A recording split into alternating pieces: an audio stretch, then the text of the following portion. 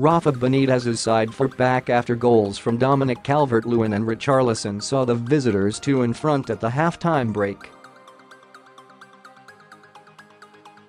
Matt Ritchie had missed a penalty in between either strike, but Salomon Rondon reduced the deficit to 1 before Perez struck twice within the space of 3 minutes late on. "What an amazing feeling," the Spanish attacker said. "Such a great comeback. There are still a few games to go, but we are closer to safety." The reaction was very good from the team in the second half. That togetherness with the fans took us to what we did on an amazing day at St. James Park.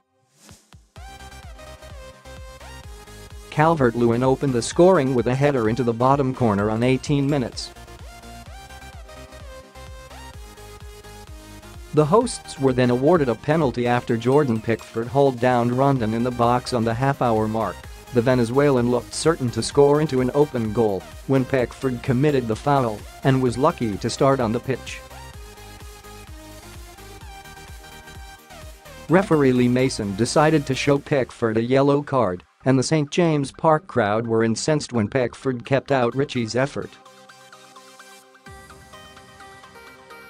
Everton went up the other end just 1 minute later, and Richarlison made it 2-0 from close range as the Toffees looked on course for only their second victory in 7 matches.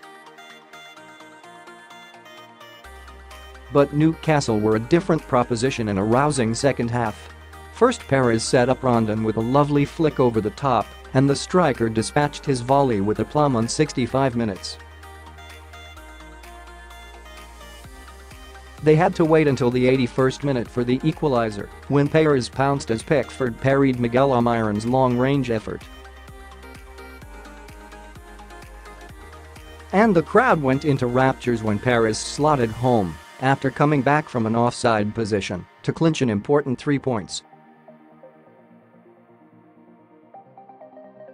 Manager Benitez heaped praise on his goalscorers and even went so far as to compare them with Barcelona star Lionel Messi. "This team is important," he said.